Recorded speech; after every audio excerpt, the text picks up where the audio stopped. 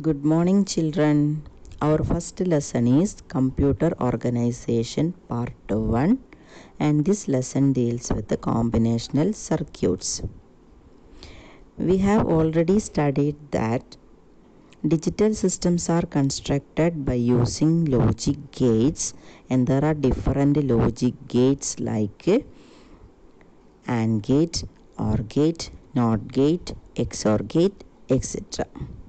And we also know that a logic gate can perform a single logical operation,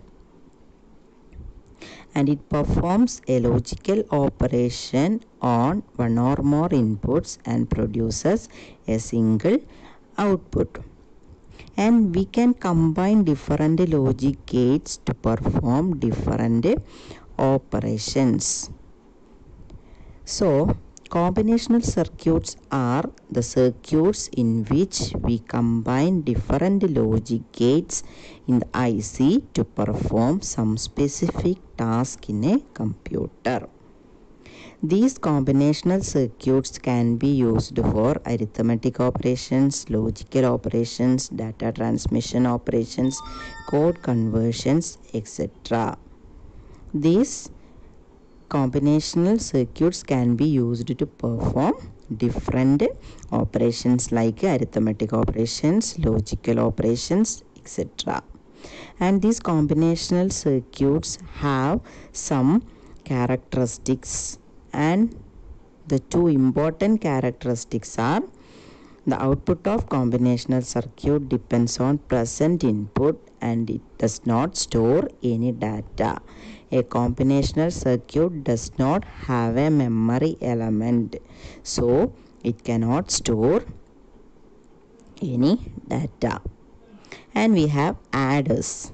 Adders are combinational circuits used to add bits. We have two types of adders, half adder and a full adder. And half adder is a combinational circuit used to add 2 bits. This circuit have 2 inputs and 2 outputs, and it is designed to add 2 single bits. Bits means binary digits. We know that 0 and 1 are called binary digits. It is the basic building block for addition of 2 single bit numbers. It is known as the basic building block for addition of 2 single bit numbers. And this circuit has 2 outputs. The outputs are sum and carry. And now we have the block diagram of a half adder. This is the block diagram of a half adder, and here we have 2 inputs and 2 outputs. The 2 blue lines indicates the inputs and the 2 red lines indicates the outputs. And here we have the truth table. Truth table represents the outputs and input combinations of a circuit. Okay, here we have 2 inputs and 2 outputs. If both the inputs are 0, then both the outputs will be 0.